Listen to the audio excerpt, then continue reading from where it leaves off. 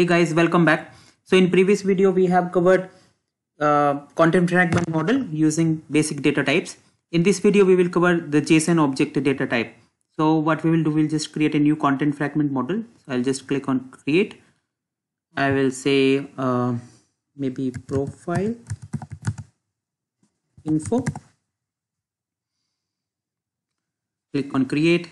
Let's open it, and I'm going to drag and drop JSON object. Let's give it some name. So my data,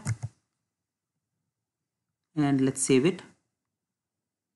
I have created it. Now let's create content fragment using this content fragment model. So I will go to assets, files. Let's create a new folder. I will say Headless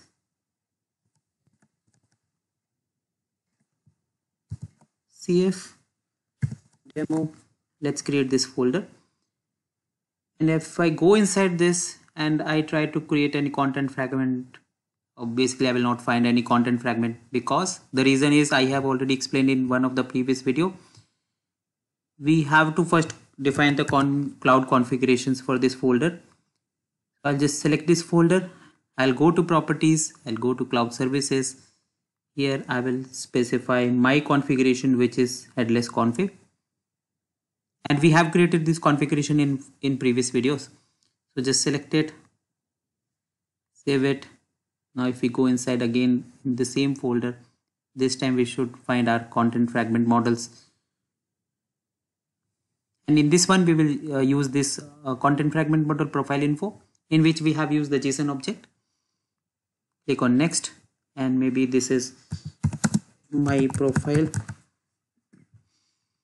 Create it.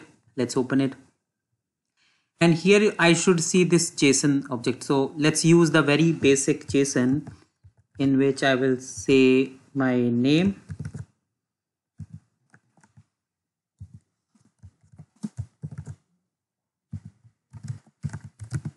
or maybe I will write it as first name,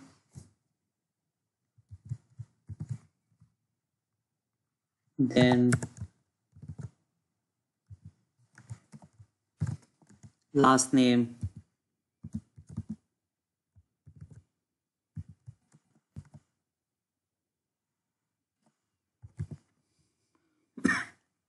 and here we have something very unique, which is preview.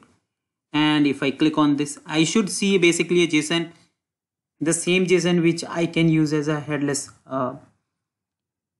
one. And if I click on this, voila, what it says? It says cannot print fragment JSON because the GraphQL endpoint is not defined. And this makes sense because I have not created any GraphQL endpoint. So what I should do, I'll just go to my main page, localhost :4502, and here first I will define the endpoint, the GraphQL endpoint. So here I will see the GraphQL, and I will create a new endpoint.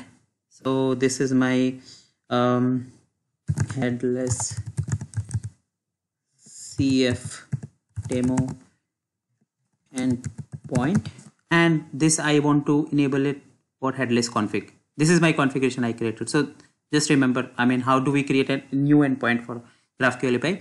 Let's create it, and it's done. Let's go back, and I'll just refresh it. So here is my information.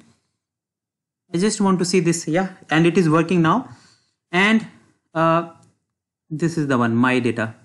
So I created this content fragment model with this name, my data, and the information which I saved in the JSON object is coming under this object. So we see this unique feature. Anytime we want to pass any additional information from my content fragment model as a JSON object, whatever is the JSON object data type name, which will come as a parent, and all the information will come inside it. So this is how we can use the JSON object data type. Thank you so much for watching, and stay connected.